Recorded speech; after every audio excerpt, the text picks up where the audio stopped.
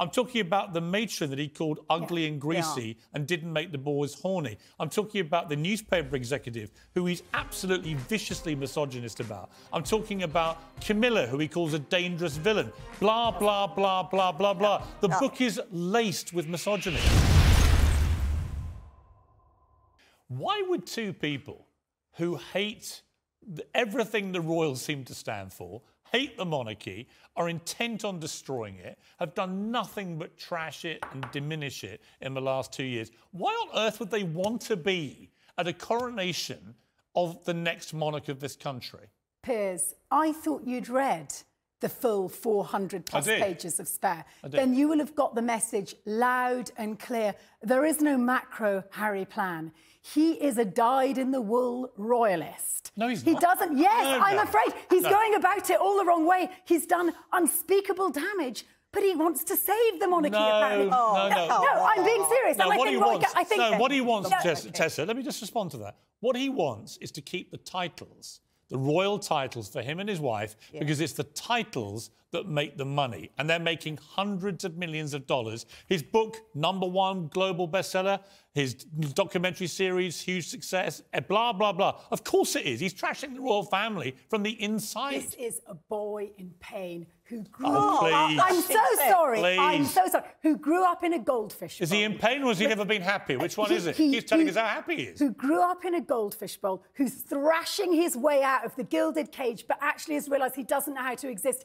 without the gilded cage. Oh, no, he does. I, incidentally, am no apologist for Harry. You are. But I do apologise on your behalf, because one minute you sit there, Piers, and you say, oh, they'll keep yapping away, they should be ignored.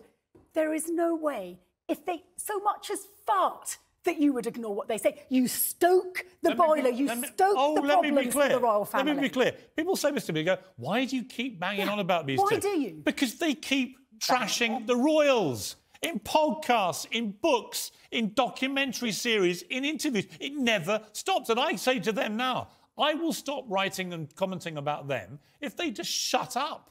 Go to Camp Montecito, be the happy people you keep telling us that you are. Stop trashing the royal family. Stop attacking our monarchy. Stop diminishing this country. If you do that, I'll leave you alone. You've just heard from the dignified Jenny Bond.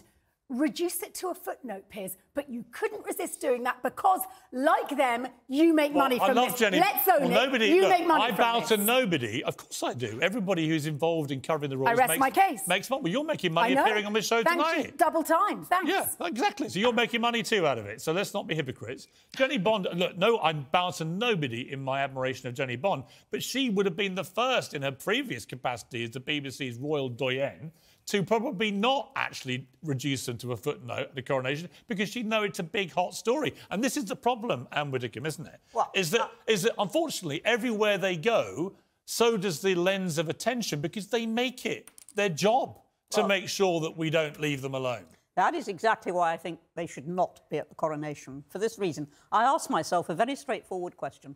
Which will be the bigger circus? If they don't come or if they do come? And if they come, they're likely to be booed. We all know that.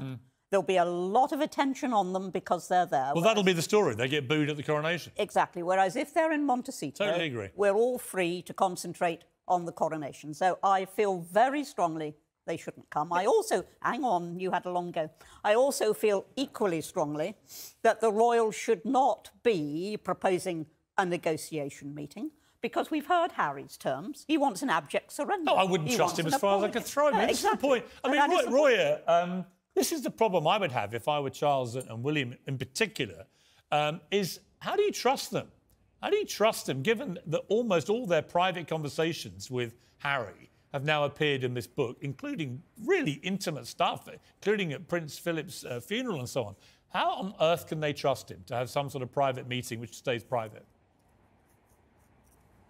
Well, that's a great question, and that's something that's even been acknowledged by sources close to Harry and Meghan, who've said to me, and I've written that even they acknowledge that there's an issue there that perhaps the royal family might not trust that private stays private. But what I would say is, as much as it might stick in the craw of many members of the royal family, particularly the ones you've just mentioned who come under heavy fire in the book, I think if the king isn't seen to somehow do something, I think he's going to come under even more heavy fire from his son and other people down the line. But that will be the great test. I think if they do propose some sort of, and I'm not saying a negotiation, but some sort of sit down, and then something leaks out and it comes from Harry and Meghan's side, then I think it probably is game over. But at least the King may have tried. Yeah, I mean, look, Jenny Bond, I feel incredibly sorry for Charles. He's lost both his parents in the space of 2 years. He's probably still mourning his mother, who just died a few months ago. He's taken on the monarchy. You know, he's our new monarch. He's about to be crowned the king of this great country. I mean, all these huge pressures, both personally and professionally. And then he's got his young son causing just total, endless, relentless mayhem. I mean, if that was one of my sons, I've said to them, I've got 3 boys in their 20s. I say, one of you does this to me and goes rogue like this, that's it, bang. There won't be any reconciliation parties. You're done. Well, you see, I don't think he wants to lose his son as well as having lost his parents. And I do think that Charles is quite a compassionate guy. And I think he would probably agree with me that what we're witnessing here is almost the unravelling of a youngish man who is so mentally fragile now and so confused. There are so many errors in the book. And conflicted within himself and really suffering. And hang on, I agree, Jenny, he's gone a bit loopy. He said some terrible things. No, but Jenny, I think we should show some you, but I want to pick you up on that thing about the mental health thing. I don't see somebody suffering or in pain. I see a smug little narcissist making a ton of cash, abusing and revealing secrets about his family. I don't see anyone fragile whatsoever. On the one hand, he says, I'm the happiest I've ever been. On the other hand, he wants us to believe he's a pain-struck young guy. He's not. He's nearly 40. He's had a long time to get over the pain that, by the way, millions of people have to go through, losing parents when they're young. It's not exclusive to him. His own brother went through exactly the same thing and doesn't seem to feel the need to trash his family in public. So I just don't really buy in, Jenny, to this. He's racked with pain and is so fragile. I think he doesn't give a damn about the damage to the mental health of all his relatives, and yet he's supposed to be the Prince of Mental Health. What have I said that's wrong? You are renowned for lacking empathy. I won't use... I've got plenty of empathy. What? No, I'm so sorry, he's renowned for it. I'm not renowned for it. I'm not renowned for it. No, I actually have a lot of empathy for the right people. Actually, and my entire career, I've actually shown empathy. I show empathy for people who deserve it. Harry is not deserving of my empathy. In your opinion, he has zero empathy for anybody else that he's trashing. As somebody who has watched Harry from birth through the death of his mother, you don't have a shred of empathy for his peculiar lifestyle that's trained him for nothing. That's left him with dump loads of expectations and shed loads of pain. Did you not go to prep school? No, I think he's... Imagine going to prep school in your mum's steamrolled bed. Actually, I went to prep school until I was 13, actually. And then I went to a state school. Now imagine you're... Then I went to a state school, and actually, what he should have done is go to a state school. And you're grimacing. Yeah, I'm absolutely... Just calm down, the pair of you. I'm perfectly calm. Neither of you sounded at the moment.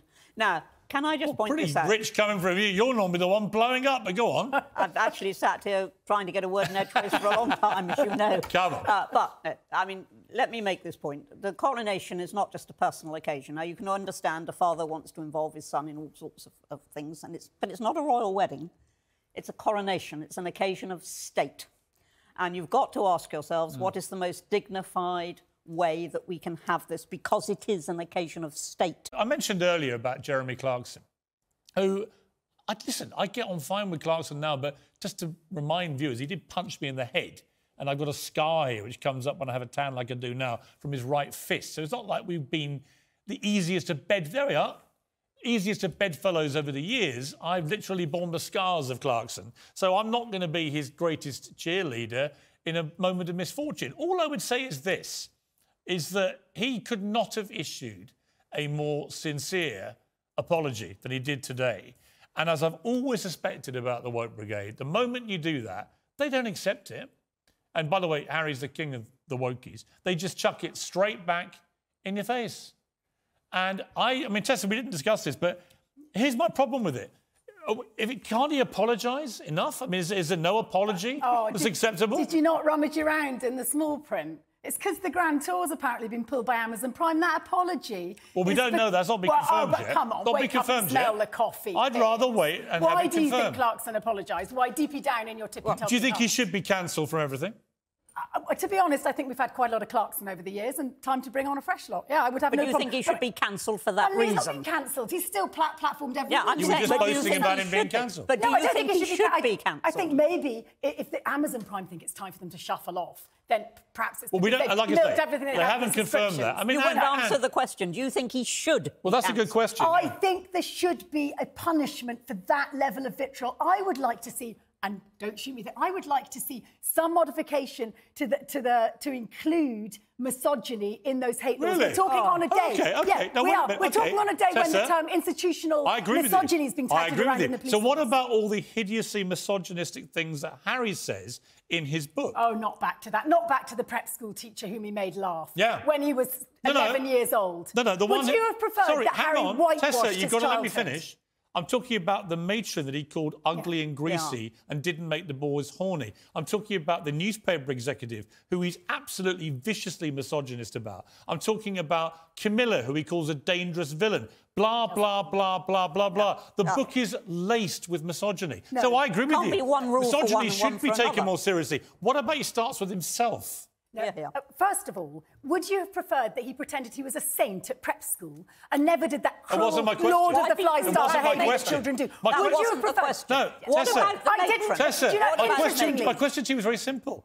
Why should he be allowed to be a misogynist? I didn't- But anyone who dares to be a misogynist about his wife, he wants to get I cancelled. just don't think you can compare the All right. idea of someone course you can't. being cellular, liked on a cellular level, course. paraded down the street naked, Of course. having human Let me excrement tell thrown you, at her, yeah. with describing a tabloid Actually- editor as something. I don't Actually, know what was she described what he as. said about a female editor was actually pretty But well was up it there. sexist? It And was there's just not even- unpleasant. Oh, stop actually, it was talking over each misogynist, sexist and revolting, yeah. Which I got very exercised about the fact that Meghan and Harry, for 2 years, led the world to believe that the palace had been racist about the skin colour of their baby.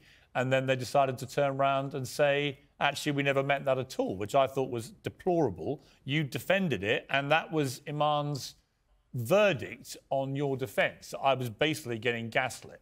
What's your response? Not so much the gaslit bit, but I guess Iman and I would have to agree to disagree. I wouldn't call anybody ignorant just because they don't agree with my point of view. And I don't think it's helpful, especially when we're discussing something like racism, and you know, one black person calling another person ignorant because they don't agree. That I find sad. I'm saddened by that, and you know, so I'm not going to pick a fight with Imam about that because I've seen that happen you know, I've worked in the media for 35 years. I know how that game's played. So that would be my only comment. She's entitled to her view. You're entitled to your view. I'm entitled to my view. But I actually think it's quite disgraceful to label someone ignorant purely because they don't agree with you. We So all have different it's points not of view. acceptable to call someone ignorant, but you can call them disgraceful. Imam? Well, No, I said doing it is disgraceful. Well, it's the Sorry, same thing, don't isn't mix it? my... It's the same thing. You just called it No, disgraceful. I'm so, saying... Iman, you're No, disgraceful doing for it- calling Tricia Sorry. ignorant. I think it's... Well, I Tricia, we just think heard it's you. You just said disgraceful. she was disgraceful. So Exactly. let her answer the charge of being a I didn't say she disgrace. was disgraceful. OK, Iman, you're a disgrace for calling Tricia ignorant. I think I'm awesome, personally, so I just want to throw that out there. Secondly, I never called you ignorant because you didn't agree with my opinion. I called you ignorant because you have a lack of knowledge. There's a clear difference, and it was never about a view. It's about just understanding facts. And when we talk about unconscious bias, that's based on feeling. That is a fact, Tricia. So it's not about me and you disagreeing as two black women. I'm going to call you ignorant in spite of your colour if you have a lack of knowledge. Simple as that. Oh, thank you so much. You're welcome. Well, Tricia, come on, you've got to answer the charge. It was basically your ignorance I don't as have in, to- listen, as in if- lack of knowledge if- of the subject you were talking about. If somebody decides that I'm ignorant, I'm not going to sit here and try to dissuade them otherwise. They've quite clearly made up their minds. If Imam wants to call me ignorant and thinks of me as ignorant, what have you, fine, go ahead. Tricia, you did a lot of damage that day. You did a lot of damage, and I had to come along and fix it. Just like Harry did a lot of damage, and other people had to come along and fix it. Me, Shola, Kiande, we had to come along and fix your dirty wax. You know what? I don't have time for people like you when you come on national TV spewing garbage. And you're right. I'll actually add to your second point. I don't want to argue because I'm a bit more... In fact, I don't believe black women should come onto TV arguing, so I'll just leave it at that. I called you ignorant because of your lack of knowledge. it kind of ends there, basically. Prince Harry. What is your view of these two, Harry and Meghan? Because apparently their approval ratings plummeting now in America, according to a Newsweek poll out today. Well, you know, I always use my 17-year-old daughter as a good barometer for what she thinks of, you know, the celebrity set. And I asked her, I said, Maria, you know, what do you think? You've been reading all this stuff about Harry and Meghan. And my daughter said, well, Meghan's really pretty. You know, I like her clothes. But he seems like a real wuss.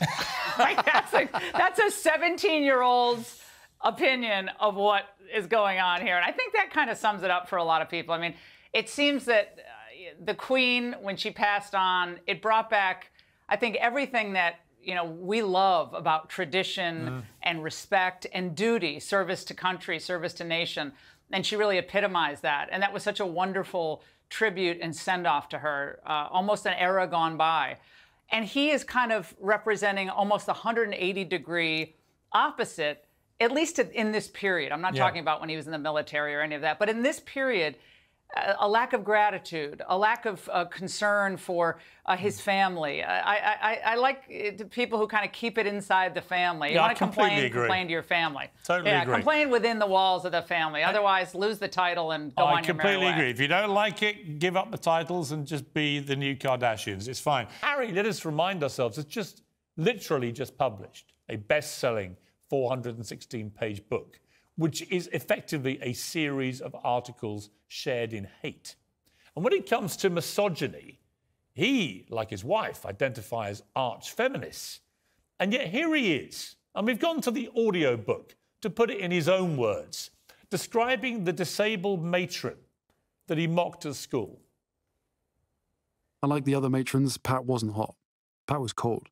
Pat was small. Walking was hard, stairs were torture. She'd descend backwards, glacially. Often we'd stand on the landing below her doing antic dances, making faces. Do I need to say which boy did this with the most enthusiasm? We went on mocking her as she came down the stairs. The reward was worth the risk. For me, the reward wasn't tormenting poor Pat, but making my mates laugh. Where's Pat's apology? And what about the first woman he slept with?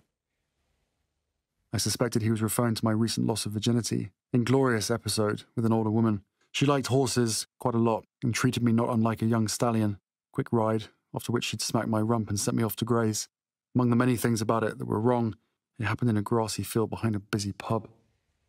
Lovely way to talk about this older woman, a private citizen who's now the subject of global mockery. Who is that woman? Does he care about the way he talked about her? It's not exactly chivalrous, is it, to reveal stuff like that in a book that's been read by millions around the world? Where's her apology? And how about the female newspaper editor that Harry really didn't like? Who the hell is this editor? Loathsome toad, I gathered. Everyone who knew her was in full agreement that she was an infected pustule on the arse of humanity, plus an excuse for a journalist. An infected pustule on the arse of humanity. Where does that sit with being nice to women, being supportive of women, being a feminist?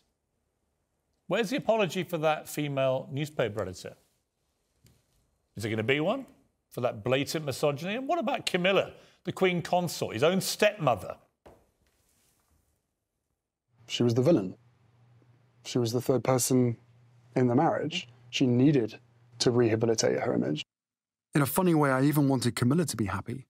Maybe she'd be less dangerous if she was happy.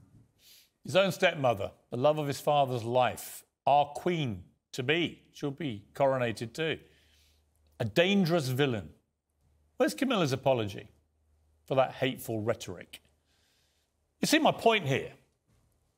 If anyone should be grovelling for forgiveness and issuing apologies, isn't it Harry and Meghan? For selling all the family secrets to the highest bidders, for allowing the royals to be smeared as racist and then saying, oh, we didn't mean to do that 2 years later, for allowing Britain to be cast as a bigoted hellhole. But they won't ever apologise for any of it because they're hypocrites. They're professional victims who wallow for a living. And there's no point apologising to professional victims. I knew that when I was asked to apologise to Meghan Markle 2 years ago. Why would you?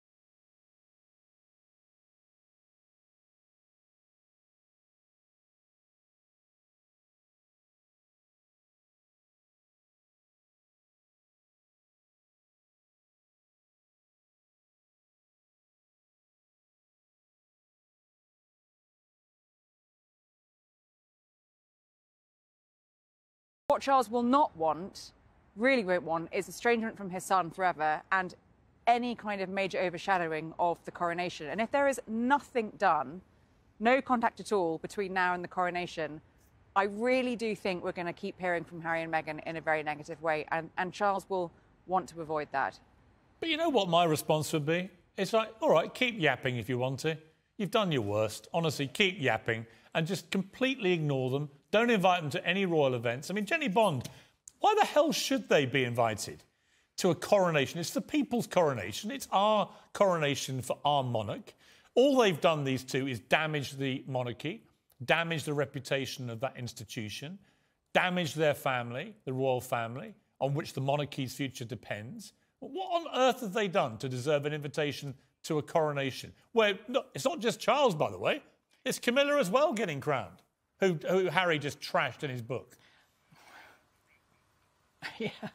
Well, I think, you know, this is the most important day probably in the whole of Charles's life. And if, as the loving father, which I believe him to be, he wants his younger son to be there, then I think that is his right and his privilege. And I think an invitation will be extended to them.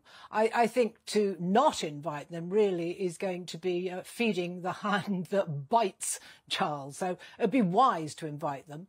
And if they do come, I think we, the media, actually should take it upon ourselves not to make it overshadow the coronation. I mean, we don't want to have screaming headlines about them. So I think we should just have a footnote at the bottom of our coverage of the coronation and say also in attendance were the Duke and Duchess of Sussex. I think that might be one approach. I'd like a footman to drag them out in that eventuality. Let me bring in Tessa Dunlop. Look, you are the great apologist for Meghan and Harry. Here's my question for you.